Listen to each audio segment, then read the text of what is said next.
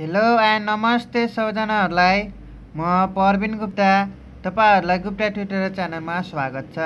आज म तपाईहरुलाई सरल शिक्षाको केही क्वेशनहरु सल्भ गरेर देखाउने छु, जुन कि तपाईहरुले अनलाइन एक्जाममा यो क्वेशनहरु देखिसक्नुभयो होला। यदि तपाईहरुले अनलाइन एक्जाम एटेन्ड गर्नुभएको छैन भने कसरी अनलाइन एक्जाम एटेन्ड गर्ने माथि आई लिंक आएको होला, त्यसमा गएर तपाईहरुले कसरी एटेन्ड गर्न सक्नुहुन्छ। मैले भिडियो बनाएर राखेको छु, त्यसमा तपाईहरुले गएर एटेन्ड गर्न सक्नुहुन्छ है त। यो चाहिँ डेली शनिबार अनलाइन एक्जाम हुन्छ, तपाईहरुले पनि पार्टिसिपेट हुन सक्नुहुन्छ। र यो सरल शिक्षामा तपाईहरुलाई कस्तो कस्तो क्वेशनहरु सोधेको थियो यो भन्दा अगाडिको अनलाइन एक्जाममा म तपाईहरुलाई त्यही क्वेशनहरु डिस्कस गर्नेछु विथ सोलुसन है त। सुरुमा यो हेर्नुस् त, द मोडुलस फर्म अफ -3 यो सिम्बल x यो सिम्बल भनेको छ। यो पहिला अप्सन 4 वटा दिएको छ। पहिला हो यो मिल्दो सिम्बल कुन कुन छ हेर्नुस् त। यो सिम्बल मिल्यो त मिलेन, यो सिम्बल मिल्यो मिलेन, यो सिम्बल मिल्यो मिलेन, यो मात्र मिल्यो। सो तपाईहरुले आँखा चिम्म गरेर यसमा टिक लगाउन सक्नुहुन्छ है त। यो सिम्बल मिल्यो छ, यो र यो सिम्बल मिलेछ किन हो। सो तपाईहरुको राइट आन्सर डी रहेको छ। यदि तपाईहरुको हो यस्तो खाले सिम्बल दुईटा रह्यो भने अब के गर्ने त। मानौँ न इन केस तपाईहरुको हो यस्तो पनि होला नि त। अब तपाईहरुको अप्सनमा इन केस मैले थपिदिए, इन केस तपाईहरुको यस्तो सिम्बल रह्यो रे। अब तपाईहरुले दुईटा सिम्बल एउटै रह्यो, दुईटा सिम्बलमा तपाईहरुको राइट आन्सर कुनै एउटा रहेको छ। सो यहाँ प्लस छ यहाँ माइनस छ, तपाईहरु अब यसलाई यो दुईटामा कुनै एउटा टिक लगाउनु पर्ने हुन्छ। र यसलाई सल्भ गरेर म तपाईहरुलाई देखाइदिन्छु कुन राइट आन्सर हुन्छ भनेर है त। अब हेर्नुस् यो क्वेशन छ हो कि हैन। अब हामी क्वेशनबाट एन्सर जान्दैनौं के, हामी अप्सनबाट क्वेशन निकाल्ने कोसिस गर्छौं है त। ल मैले चाहिँ अप्सन मैले किन यो डी को लिए भन्दाखेरि हो यस्तो खालको सिम्बल सेम रहेको छ। सो मैले यो डी को अप्सन चुज गरेको छु है त। अब हेर्नुस् त, हो यो मोडुलस भन्ने बित्तिकै तपाईहरुको एउटा पोजिटिभ हुन्छ र अर्को नेगेटिभ हुन्छ भनेर थाहा नै छ पक्कै पनि। सो यो मोडुलस हटाउँदाखेरि यहाँ चाहिँ नेगेटिभ लिनुपर्ने हुन्छ। यहाँ कति छ 5 छ कि छैन। सो तपाईहरुलाई -5 लिनुपर्ने हुन्छ, अरु जस्ताको जस्तै है त। अब हेर्नुस्, अब यहाँ चाहिँ मोडुलस हो यो टर्म छ नि, यो टर्म हो यो टर्मलाई x को टर्ममा लेख्नुपर्ने हुन्छ। हेर्नुस् त क्वेशनमा तपाईहरुको x छ कि छैन। सो अब के गर्नुपर्ने हुन्छ, तपाईहरुले यहाँ +1 छ। यदि तपाईहरुले -1 गर्नुहुन्छ भने यो 1 त क्यान्सल आउट हुन्छ नि त, हट्छ कि हट्दैन, हट्छ। सो दुवैतिर यता नि -1 गरे यता नि -1 गरे, अब बिचमा नि -1 गरे। -1 गर्ने बित्तिकै यो हेर्नुस् त यो क्यान्सल आउट भयो। क्यान्सल आउट हुने बित्तिकै अब यो चाहिँ एडिसन हुन्छ, माइनस माइनस माइनस हुन्छ। अब एडिसन हुन्छ -6 भयो। यो क्यान्सल आउट हुने बित्तिकै 2x हुन्छ। अब यसलाई घट्छ 4 भयो। अब हेर्नुस् त यहाँ तपाईँहरुको x मात्र छ कि छैन। सो x छ भने अब यो यसलाई नि डिभाइड बाइ 2 गर्नु, यसलाई नि डिभाइड बाइ 2 गर्नु, यसलाई नि डिभाइड बाइ 2 गर्नु। डिभाइड बाइ 2 गर्नुहुन्छ भने यति आउँछ, जुन कि तपाईहरुको यो अप्सनबाट हामीले क्वेशन निकाल्ने यो र तपाईहरुको यो सेम छ कि छैन। हेर्नुस् त एकचोटि हेर्नुस् त, हो यो र यो तपाईहरुको सेम छ। सो तपाईहरुको राइट आन्सर डी रहेको छ के। यदि तपाईहरुको यो र यो सेम छैन भने यो राइट आन्सर हुन्थेन है त। अब हामीले सल्भ गरेर यो क्वेशन र अप्सन हामीले एउटै निकाल्यौं। सो तपाईहरुको राइट आन्सर डी रहेको छ है त। अब तपाईहरुले अब यस्तो खालको सिम्बलमा तपाईहरुले झुक्कुन्न हुन आई होप है त। अब चाहिँ म तपाईहरुलाई यो क्वेशन नम्बर 2 को देखाउन गइरहेको छु सोलुसन है त। अब हेर्नुस्, tan inverse 2 / 3 = 1/2 tan inverse x छ। हो यो x को भ्यालु कति हो भनेर क्वेशनले सोधेको छ। हामी के गर्छौं भन्दाखेरि हामीले यसलाई सल्भ गर्न तर्फ लाग्दैनौं। अप्सनमा कतिवटा भ्यालु छ, 4 वटा भ्यालु रहेको छ। सो x को ठाउँमा पालो गएर हो यो option A B C D try गर्छौं। यदि यो right hand side = left hand side आयो भने जुन आउँछ अप्सन त्यही हो तपाईहरुको राइट आन्सर है त। अब हेर्नुहुन्छ भने मैले हेर्नुस् म तपाईहरुलाई क्याल्कुलेटरमा युज गरेर देखाइदिन्छु। तपाईहरुले एक्जाममा क्याल्कुलेटर युज गर्न पाउनुहुन्छ है त। अब tan इन्भर्स यहाँ हेर्नुस् है, सरी है। अब tan इन्भर्स यहाँ हेर्नुस् है, तपाईहरुको के रहेको छ 2/3 रहेको छ कि छैन। 2/3 मैले लेखे हो। अब हेर्नुस् यो गर्ने बित्तिकै तपाईहरुको कति आयो 33.69 आयो हो कि हैन। अब हेर्नुस् तपाईहरुको यो भनेको 33.69 आयो। अब मैले अप्सन ए को ट्राई गरेँ जुन कि 7/3 रहेको छ। अब 7 डिभाइडेड बाइ अब हेर्नुस् त तपाईहरुको के भनेको छ 7 डिभाइडेड बाइ 3 भनेको कति हो त तपाईहरुको 2.333 हो कि हैन हो। अब हेर्नुस् 1/2 भनेको कति हो 0.5 भयो हो। अब हेर्नुहोस् 10 इन्भर्स एक्स, एक्सको ठाउँमा मैले 7/3 राख्छु हो। 7/3 भनेको अघि नै मैले कति निकालेँ रे 2.33 निकालेको छु हो कि होइन। अब हेर्नुहोस् यो क्यालकुलेसन गर्नुहुन्छ भने सरी अब हेर्नुहोस् 10 इन्भर्स मैले कति राखेँ 7/3 राखेँ। हेर्नुहोस् है यहाँ हेर्नुहोस् राखेँ। अब हेर्नुहोस् यति आयो। अब आएपछि तपाईँहरूले हो यो अब 10 इन्भर्स एक्स भनेको एक्सको ठाउँमा तपाईँहरूले ए को अप्सन राख्नुभयो, यो भयो। अब 1/2ले अब डिभाइड/2 गर्नुहोस् त। डिभाइड/2 गर्नुहुन्छ भने 33.40 आएको छ। तर हाम्रो यो पुरै अप्सन कति छ त 33.69 छ। तर 33.69 इक्वल्स टु 33 यो र यो इक्वल भयो त। यो भनेको 33.69 हो रे। यो पुरै क्यालकुलेसन गर्दाखेरि 33.40 आयो। यो इक्वल भयो भएन। सो अप्सन अब ए को राइट एन्सर भएन। अब बी तर्फ लाग्छ। बी तर्फ लाग्दाखेरि यो र यो इक्वल हुन्छ। अब तपाईँहरूलाई यो क्यालकुलेसन अघि नै गरिसकेँ 33.69 रहेको छ। अब म तपाईँहरूलाई यो क्यालकुलेसन गरेर देखाउँछु। अब मैले बी को अप्सन एक्सको ठाउँमा मैले बी को राखेँ है त। 12/5 गरेँ। अब हेर्नुहोस् मैले सिफ्ट 10 इन्भर्स यहाँ हेर्नुहोस् है, यहाँ हेर्नुहोस् 12/5 लेखेँ हो कि होइन। यो गरेँ 67.38 आयो। अब डिभाइड/2 गरेँ। अब हेर्नुहोस् 33.69 आएको आएन। हेर्नुहोस् त मैले सुरुमा 10 इन्भर्स एक्सको ठाउँमा 12/5 राखेँ, यो आयो। अब डिभाइड/2 गर्दाखेरि त यो पुरै टोटलको आयो। पुरै टोटलको भनेको तपाईँहरूको कति आयो त 33.69 आयो। हेर्नुहोस् त 33.69। अब यो इक्वल टु यो आएको आएन, आयो। आएपछि तपाईँहरूको राइट एन्सर बी रहेको छ। अब अरू चेक गर्नै पर्दैन। यदि तपाईँहरूलाई चेक गर्न चाहनुहुन्छ भने चेक गरेर हेर्न सक्नुहुन्छ। इक्वल हुँदैन है त। अब हेर्नुहोस् अब म अर्को क्वेसन लगेँ तपाईँहरूलाई।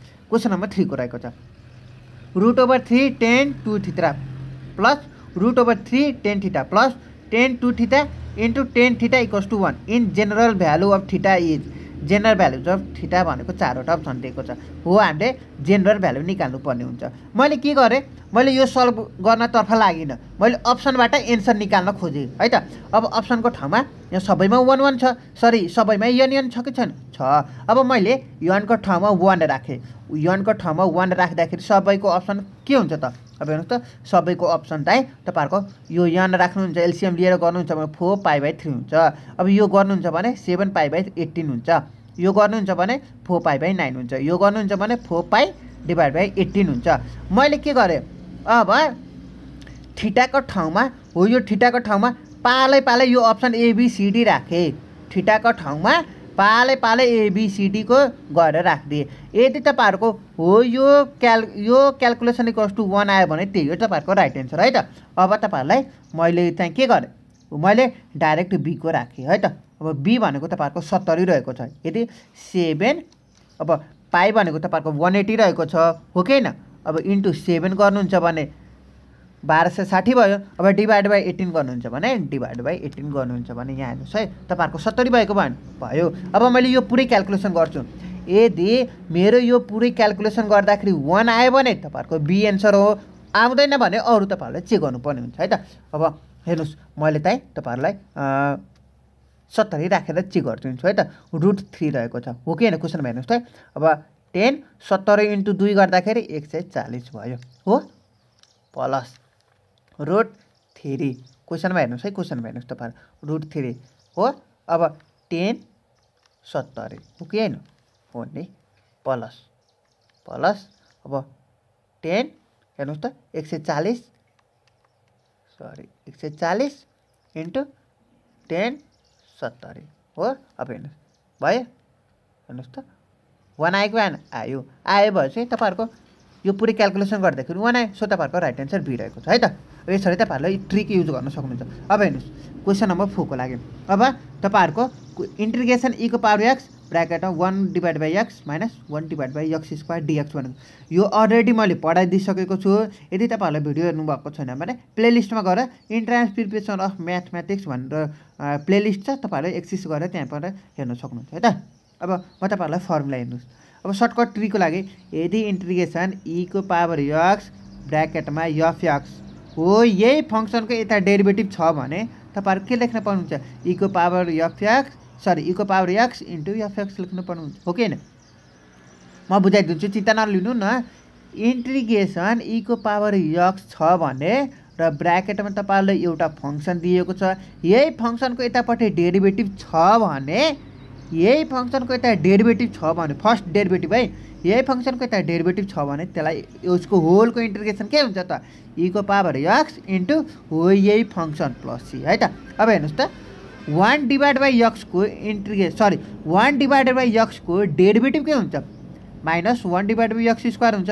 सो तपाईहरुको यो भयो कि भएन हो 1 डिवाइड बाइ x को डेरिभेटिभ तपाईहरुको minus 1 divide by x square रहेको छ। सो अब यसको पुरैको इन्टिग्रेसन के हुन्छ त के हुन्छ भन्दाखेरि e को पावर x को e को पावर x इन्टु fx भनेको छ कि छैन। सो fx भनेको तपाईहरुको 1 डिवाइड बाइ x सो तपाईहरुको इन्टिग्रेसन के भयो e को power x into 1 divide by x plus c भयो। सो तपाईहरुको यही हो राइट एन्सर। अब यो कुनमा छ तपाईहरुको c मा रहेको छ।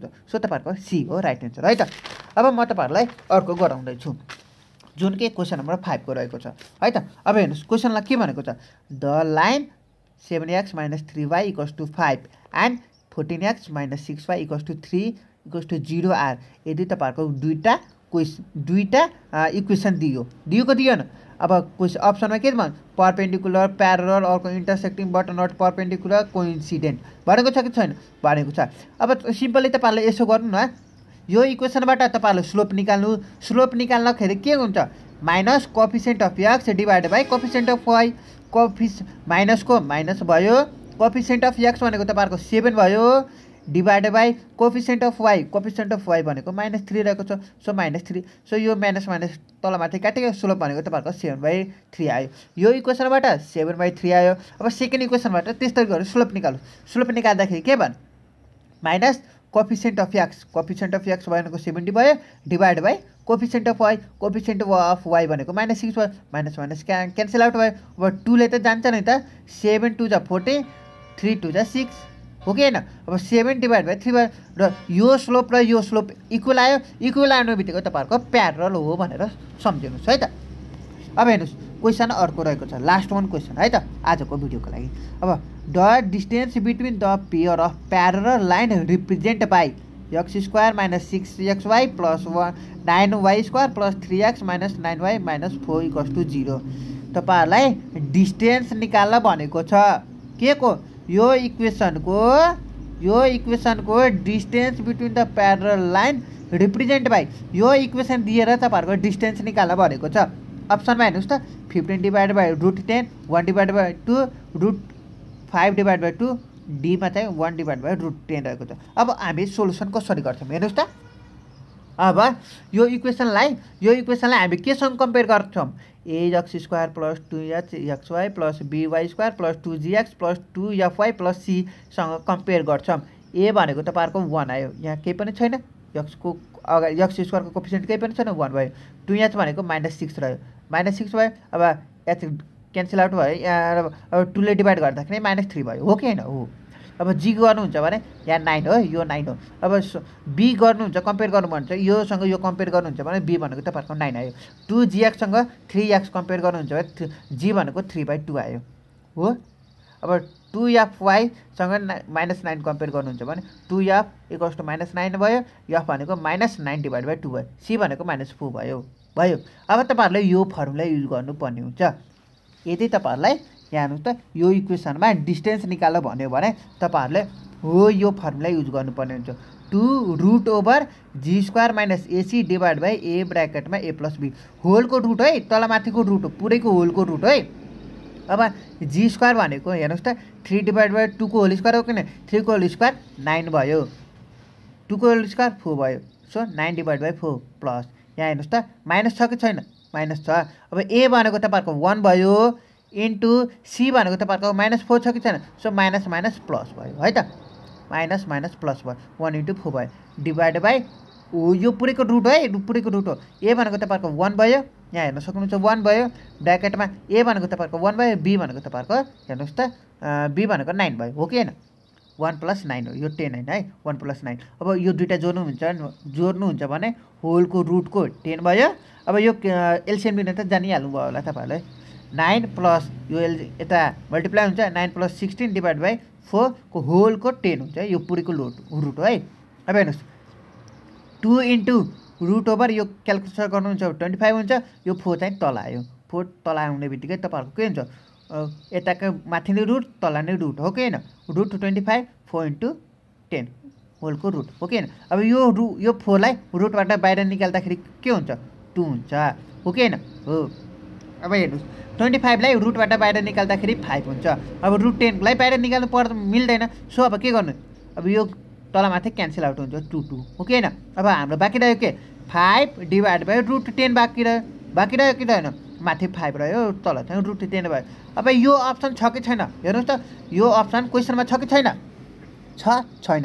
यहाँ 15 / रुट 10 रहेको छ, तर हामीले क्यालकुलेसन गर्दाखेरि कति आयो, 5 / रुट 10 आयो। अरू तिनवटालाई क्यों पनि सेटिस्फाई गर्नु ला। अब क्या गर्ने होला, मैले क्यालकुलेसन त गरेँ तर एन्सर आएन। चिन्ता नलिनुहोस्, चिन्ता लिनु पर्दैन, यो चाहिँ दुईवटा अप्सन हुन्छ यसको है त। अब हेर्नुहोस् अब यसबाट अब योबाट अब यो पनि गर्न सकिन्छ है त। अब यो 2 को 2 भयो, रुट 25 लाई रुट 25 मैले जस्ताको तस्तै लेखेँ। यो 5 लाई सरी यो रुट 4 लाई मैले बाहिर निकाल्दै 2 लेखेँ। अब रुट 10 को रुट 10 यो तलमाथि क्यान्सल आउट भयो, माथि नै रुट 25 तल नै रुट 10। मैले एउटै रुटमा 25 / 10 लेख्न त पाइन्छ नि त हो कि होइन, पाइन्छ। सो अब 5 ले काटौँ त, 5 5 = 25, 5 2 = 10 हो कि होइन। अब हेर्नुहोस् त रुट ओभर माथि कति रह्यो 5 रह्यो, तल कति रह्यो 2 रहेको छ।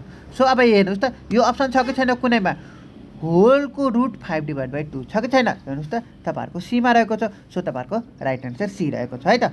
5 / 2 को होल रुट 5 / 2 रहेको छ। सो तपाईँहरूको राइट एन्सर सी रहेको छ। आई होप तपाईँहरूले आजको भिडियो बुझिसक्नु होला। यसरी गरे तपाईँहरूले यस्तै क्वेसन अरू पनि प्र्याक्टिस गर्न सक्नुहुन्छ है त। आई होप आजको भिडियो धेरै नै हेल्पफुल भएको होला।